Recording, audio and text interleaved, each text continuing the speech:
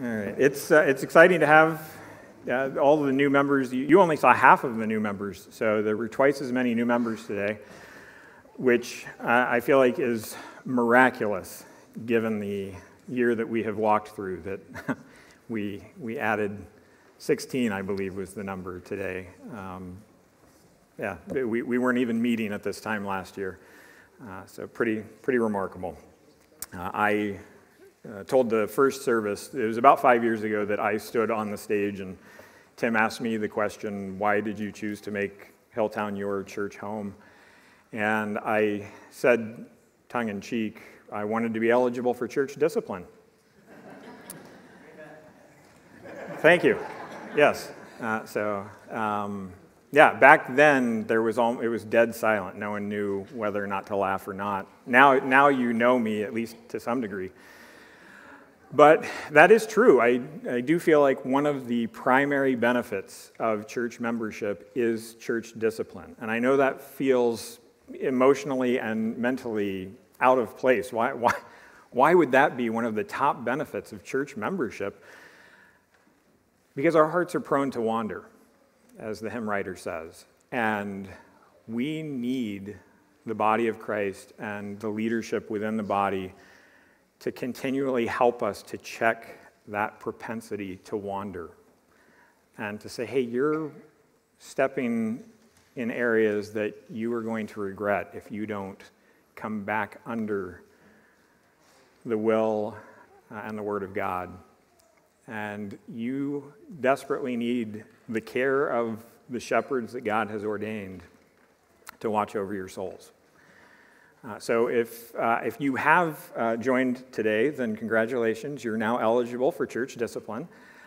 If you haven't, I would encourage you to make that step. There is something very good about asking the shepherds, the elders, to watch over you in a formal capacity, to guard your souls. We are going to be in, that's not the right text. We're going to be in Luke chapter 6 this morning. It is page 862 in the Pew Bible. If you're using that one, Luke chapter 6, verses 27 through 36, page 862 in the Pew Bible.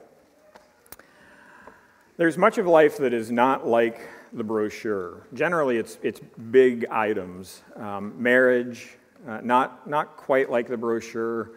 I would assume that for our military members, not quite like the brochure. You definitely get the uniform and the educational benefit, but there's some other aspects of it that you weren't quite anticipating, I'm sure.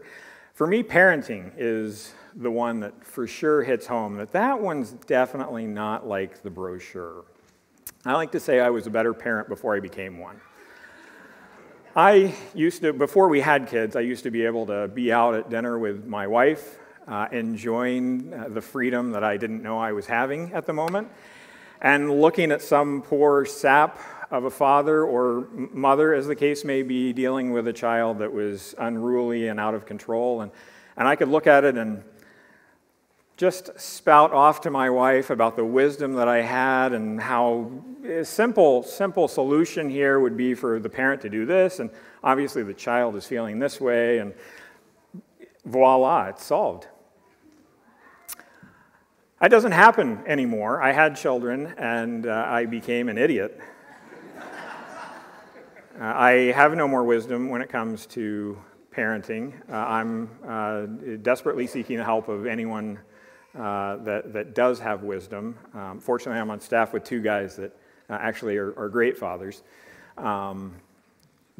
But yeah, I was looking forward to the ball games and the birthday parties and going to get ice cream and teaching them to love meat cooked with fire. And generally proclaiming most of the time that I am the greatest dad of all time. And a few of those things have happened. But in general, I find parenting to be exhausting and difficult and challenging. And discipline is not nearly as clear-cut as I thought it was going to be. it's really not anything like the brochure. You might say that becoming a parent is the easy part. Being a parent, that is the hard part. Right? Becoming a parent, piece of cake. That is like the brochure. Being a parent, not so much. The Christian life is actually fairly similar to that. Becoming a Christian, that's the easy part. So just simply the ABCs. The youth have learned it like the back of their hand, right? You admit you're a sinner, you believe Jesus died on the cross and rose from the dead, you confess that you desperately need him as Savior and Lord. God asks nothing of you to become a Christian other than you submit your life to him. Place your faith in his work. But once you are a Christian, things get more challenging. See, he asked for nothing from you to contribute to the debt that you owed. You owe, right? It's way up there. None of us can get to it. He asked us to contribute nothing when it came to the debt that our sin created in our hearts and lives. But in buying that debt, he bought us, and we are now bondslaves of his. And Luke chapter 6, particularly the latter half, Jesus addresses it to his disciples. If you look there in verse 20, he lifted up his eyes on his disciples and said, let's read what he has to say in verses 27 to 36 as the ideal Christian living. But I say to you who hear, love your enemies, do good to those who hate you, bless those who curse you, pray for those who abuse you. To one who strikes you on the cheek, offer the other also. And from one who takes away your cloak, do not withhold your tunic either.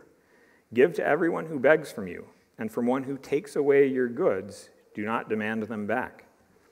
And as you wish that others would do to you, so do to them. If you love those who love you, what benefit is that to you? For even sinners love those who love them. And if you do good to those who do good to you, what benefit is that to you? For even sinners do the same. And if you lend to those from whom you expect to receive, what credit is that to you?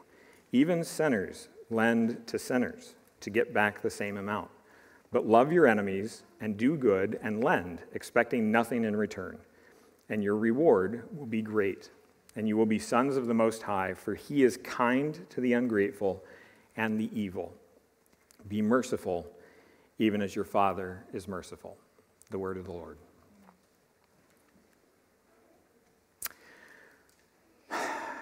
This section, and if you include the remaining portion of chapter 6, and even the portion that Tim preached on last week, is really a section that is describing Christian living at its base and at its finest. It's the same thing. He addresses it to his disciples. And if you recall last week, Tim took us through the various blessings and woes that Jesus walks through as well. And Tim, I think, eloquently stated that there are really two different camps or two different people that are summarized in the value systems of those blessings and woes. There is the poor and the hungry and the sad and the unpopular. And they're blessed for being such. And then there's the rich and the fat and the happy and the popular. And Jesus says, you really want to be careful in this category. Not because being wealthy or because being full or happy or popular are necessarily bad things. But remember, our heart is prone to wander. And the category over here of poor and hungry and sad and unpopular better represents our actual spiritual condition. And when we camp in this side and we make those our values, or rather we make sure that the others aren't our values, then we are better poised to need God, to be desperate for him, and to be concerned or fearful, rightly, of our own depraved hearts that are naturally inclined and drawn to the riches and the wealth and the popularity and the happiness. Because who doesn't want to be on this side? Right? This is the better side. I like a Tesla like everybody else does, all right? This is the better side. In the book of Daniel, chapter 1, Daniel resolves not to defile himself with the king's food or with the king's wine. And we tend to assume that the reason he chooses not to do this is because the food has been sacrificed to idols, and therefore he doesn't want to defile himself with that. The problem is that any people group, including Israel, that sacrificed things to idols also sacrificed grains and fruits and vegetables. So the likelihood that the grains and the fruits and the vegetables that Daniel ate were also sacrificed to idols is probably accurate. And in that conundrum of a situation of trying to figure out, well, why is it that Daniel decides, no, I'm not going to do this? I think Sinclair Ferguson offers the best reading of it. He surmises that Daniel says, I'm concerned that I am going to be tempted to enjoy all of the comforts of this kingdom of Babylon. And the first place I can see it starting is with bacon. It smells good, it looks good, but I'm afraid if I go down that road, I may be tempted towards other things that are sinful, things that are idolatrous. I may actually, rather than just simply eating meat sacrificed to idols, I may find myself worshiping one if I don't make sure that I maintain my discipline in this one basic mundane category. Jesus says that type of value system is what leads to a blessed life. It's not nearly as fun to be on the poor and the hungry and the sad and the unpopular side, but it's safe. The other side is playing with fire. Now, we come to our section this morning, and I think Jesus wisely understands our proclivity to justify ourselves. See, he has created two categories of people and has said, this is the better one. Be this one. And the problem with my heart, and I presume yours, is that when I'm in a category that God has said, it doesn't get any better than this, I can look at the other category and begin to think less of them, begin to judge them. In the telling of the Good Samaritan, a man says to Jesus, after Jesus says that you should love your neighbor as yourself, the text says, wanting to justify himself, he asked, yeah, but Jesus, who really is my neighbor? There is a proclivity in our hearts to divide and to see that other side as somehow less than us, somehow more evil than us, somehow more prone to be deceived or drawn into sin or idolatry. But remember, this category here, the poor and the hungry and the sad and the unpopular, that's the one that we should camp in because that one best captures and describes our internal spiritual condition. We are just as needy and desperate as the other crowd. And we remain that way, needing God to continually work on our hearts as he sanctifies us, causes us to become like him in righteousness. And so Jesus says, hey, don't deceive yourselves into thinking that you're the awesome group and this other group is one that you can disregard or discard, that you can actually begin to grow in your hatred for. It's exactly what the Pharisees did. God, I am so thankful that I'm not like those Gentiles. And there's something in our hearts that wants to justify ourselves.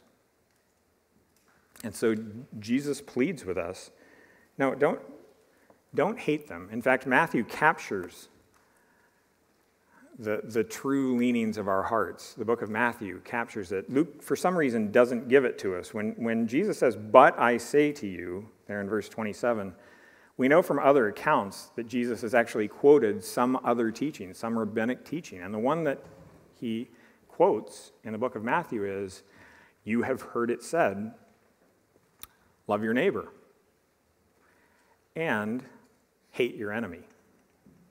And Jesus says, no, that's not what the law says, and that's not what I say. I say to you who hear, love your enemies. And this is not, anyone who's been around the church for a good amount of time knows that there are different Greek words for love. There's storge and phileo that are more of a family type of love, affinity, affection for another. There's eros, which is a more romantic form of love. And there's agape, which is an unconditional sort of love. It's the love that the Father has for the Son and the Son has for the Father. And it is the same love that Jesus calls us to give to our enemies.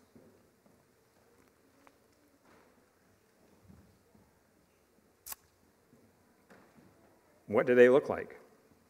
Well, it's in the next phrase. They hate you. It's not just people that you don't necessarily get along with, or, people who cheer for the Cowboys. Yep. They hate you. Now, they don't hate you because of dumb stuff that you do. At least, hopefully, it's not, neighborly disputes of, well, I actually think that the property line is here, and he thinks it's here, but, well, we can't get along because, those 7 inches are really important. No, it's something different altogether. See, it actually, Jesus points to it back in verse 22. Yeah.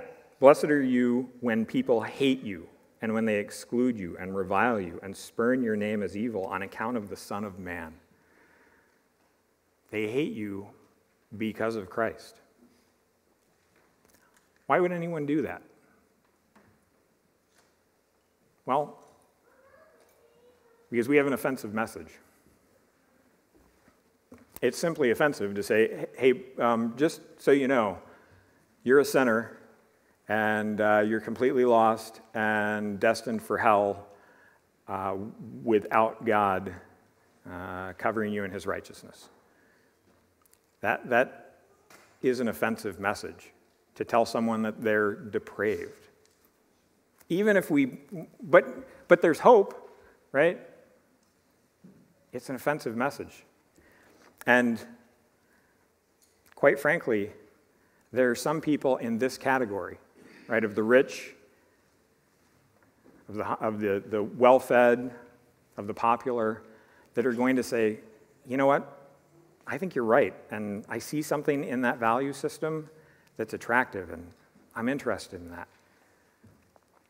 But the vast majority of this group, Jesus says, the way's narrow that leads to life.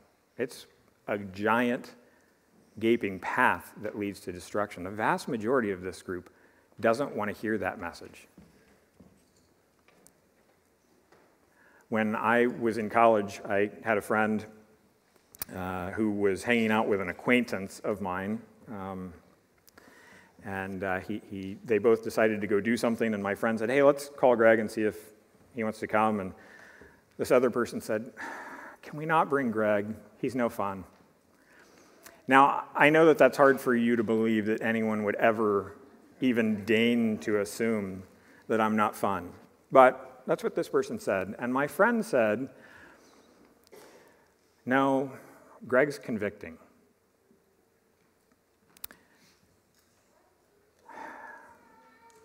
I wish we'd all be that way. I wish I'd be that way. For some reason, I was much more convicting in college than I am now, but I wish that we would live a dedicated life that values these things all the time, that really challenges this group to say, there's something there. But the majority of that group is simply going to hate you. And there's implicit in this section here the idea that Jesus doesn't actually come out and say, but this is basic, normal, everyday Christian living.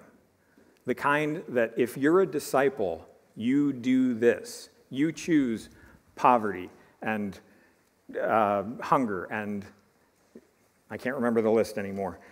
I've done so good at it up until now. Unpopularity, those things.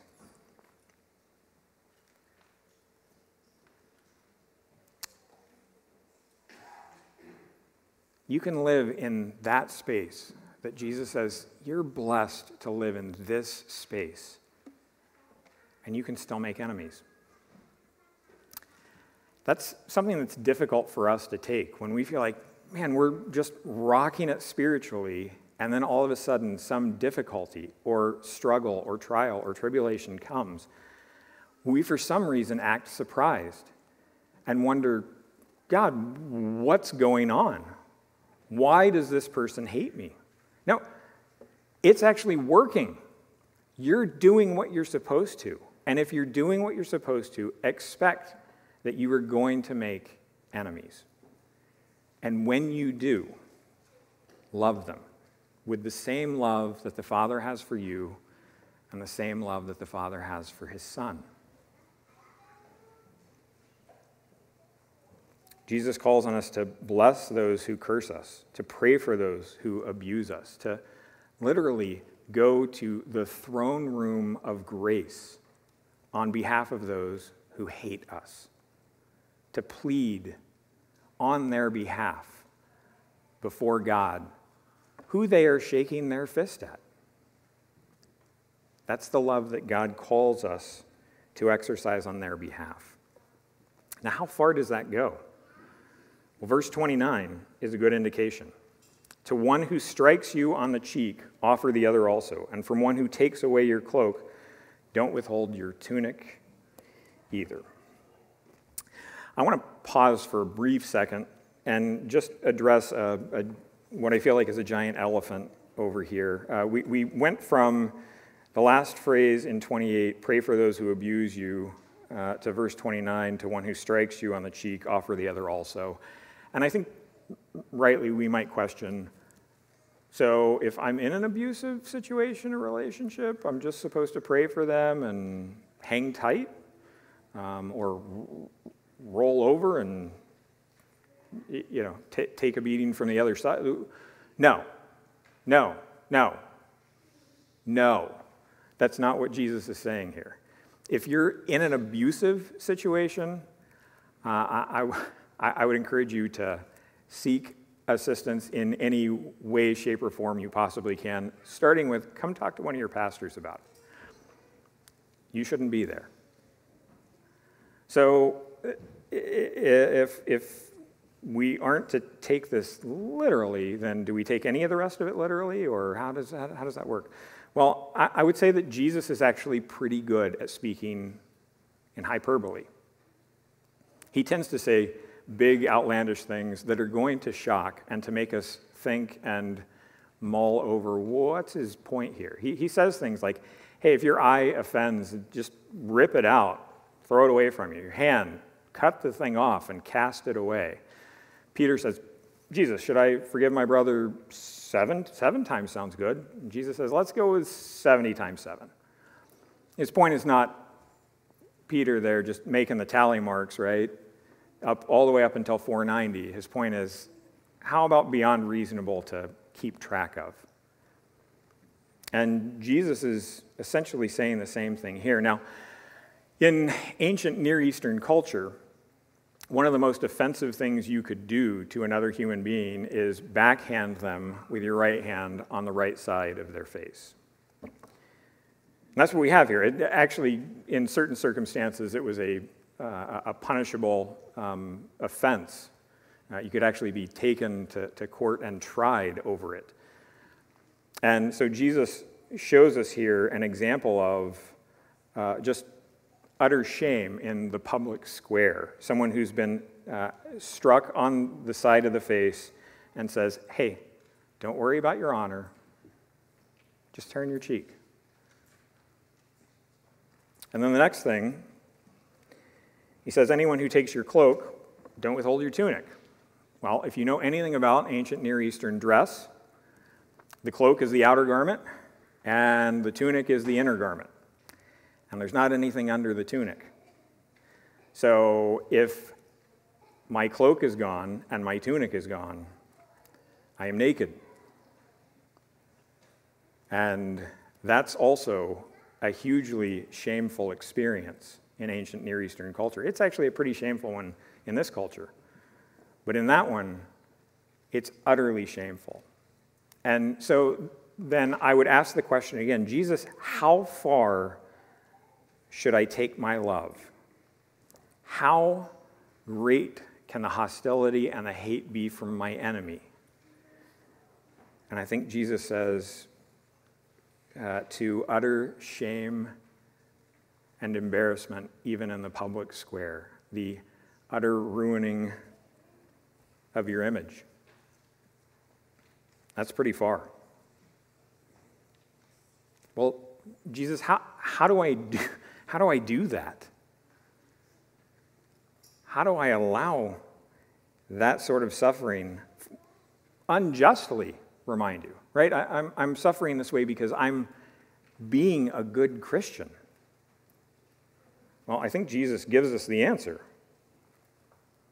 He takes a slight shift here. Verse 30, he says, give to everyone who begs from you.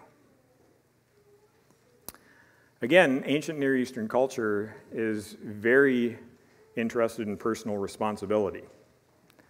There aren't people that beg in that culture that can work.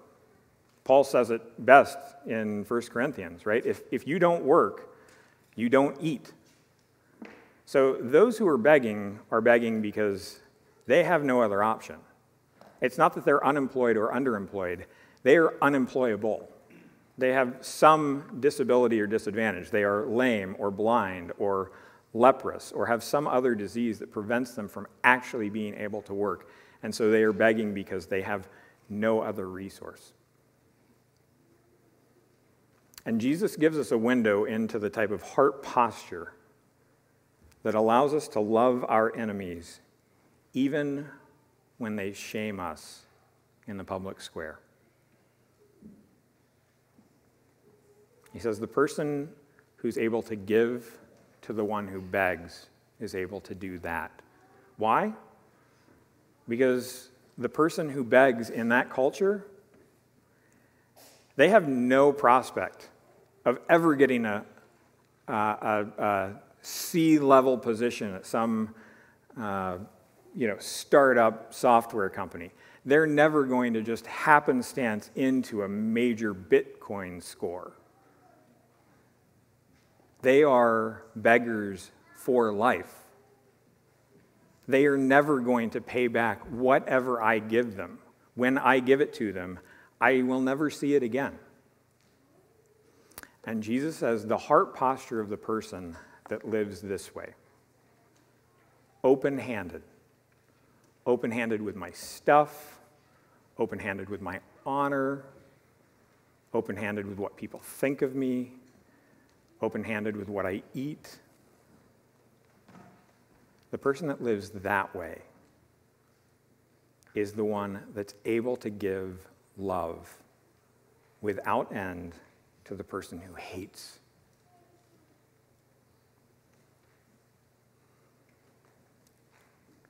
And then Jesus says, you know what? Even one who takes away your goods, don't demand those back. Why? Because I live this way. I live like the Christians in Hebrews 10 who joyfully welcomed the plundering of their property. Because, you know what? You're more blessed if you're poor and hungry and sad and unpopular. Because at least then you're reminding yourself of the true condition of your heart.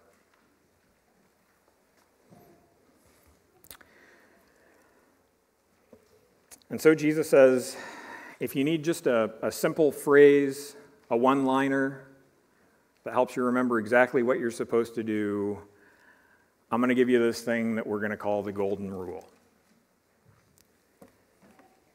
Just treat everybody the way you want to be treated. Simple enough, right? Indulge me. What are some ways that you would like to be treated? Go ahead, I won't bite. Kind. Patient. Yeah. Honest. Yeah. Yeah, I wrote down 3. Patient, understanding, and generous. I really want people to acknowledge, yeah, you've got some faults, but that's okay. You try your best, and even when you don't, we get it. And then from that position, to be generous with me. Not just with stuff and bacon, but also just generous of spirit, right? Of thinking, and I really want this from my wife and children, he's the best of all time. That's why I remind them over and over and over again, I fixed the TV.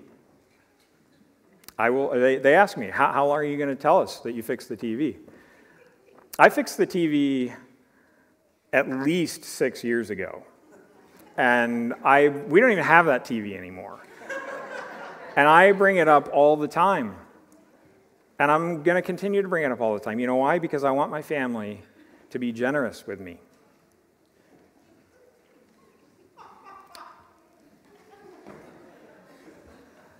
Just like that. And you know what? I'm not any different than this crowd, than the one that's rich and full and happy and popular. They want your patience and understanding and generosity.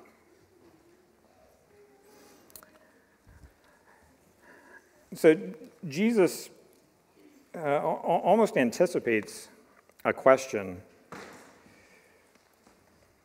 He says, if you love those who love you, and if you are good to those who are good to you, and if you are lending to those who are going to lend to you, what benefit is that? I mean, even the sinners do that. Well, I don't want to be the contrarian here, but I mean, there's a lot of benefit. I like friends. I enjoy hanging out with Pavel and giving him a hard time about being Russian. And he enjoys giving me a hard time about... Yes. Yeah, being white. There you go. Yeah. I like having friends. And, you know, having friends means that I get to make other friends. And there's this nice community that's developed. And we enjoy various experiences and affinities of watching football games together and things like that. And, you know, if I lend to those who also lend to me, well, that means that there's probably some nice financial incentives and gain that are happening, and I'm probably increasing in wealth. There's benefit. Make no mistake about it. This side's more attractive. But Jesus implies there's not really any benefit. And why is that? Because nothing over here lasts at all.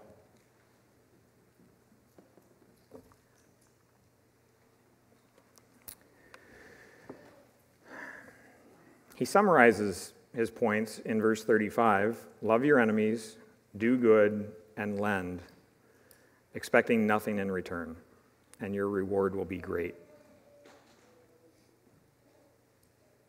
And then he gives us the most important reason for why we do anything we ever do. It's the reason that we forgive. It's the reason that we celebrate beauty. It's the reason that we honor marriage and the family. It's the reason that we extend grace. It's the reason that we love our enemies, that we do good to those who hate us, and that we lend to those we never expect to receive back from. It's because God does that. Just read through 27 to 31 and just lay it over the top of the crucifixion story of the Passion. Jesus loved his enemies, those who hated and reviled him.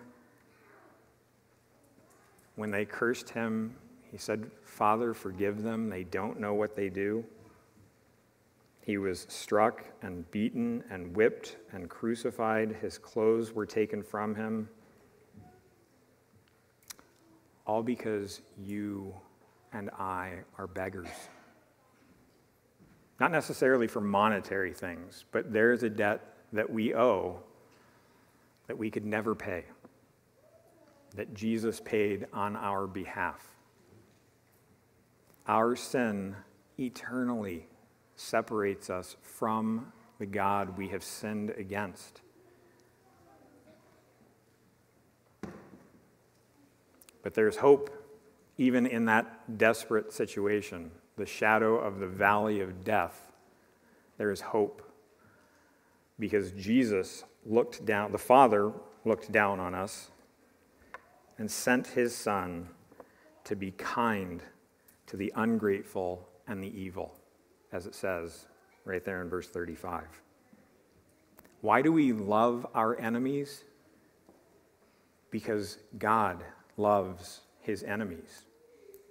You would be his enemy. If you are redeemed, repentant for your sins, trusting in the work of Christ on the cross for salvation, you aren't a beggar anymore, but you were. And if, as Alistair Begg says, God loved us because he loved us, if he had not done that, you would still be an enemy. Our culture right now is fantastic at creating an us versus them scenario with respect to anything.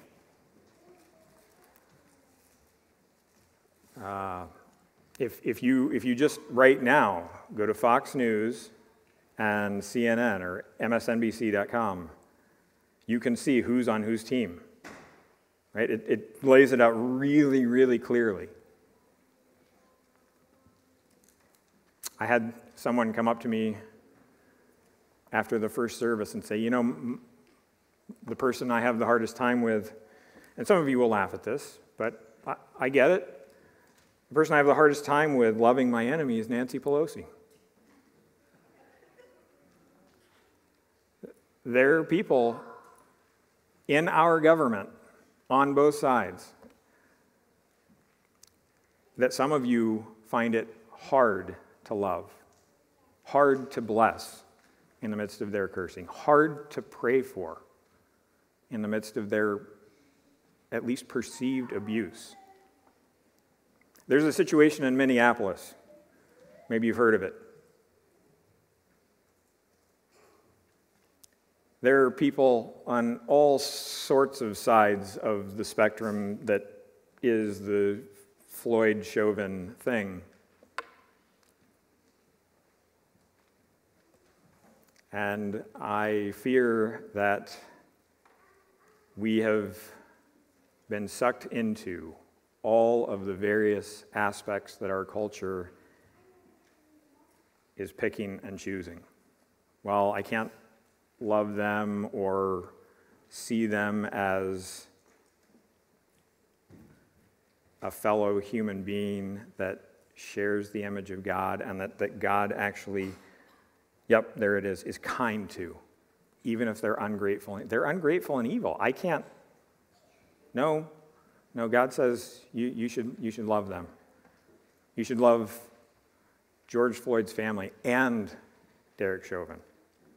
You should love Sean Hannity and Mika Brzezinski. I know that's radical. Stop buying into the side choosing. Love the people who wear masks. Love the people who don't wear masks.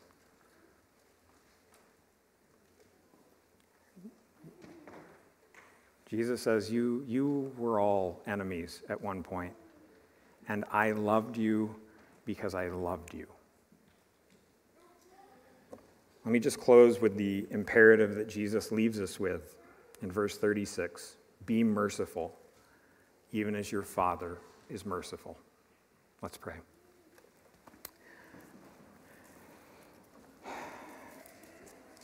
Father, we do not deserve the grace and the mercy and the love that you have shown to us.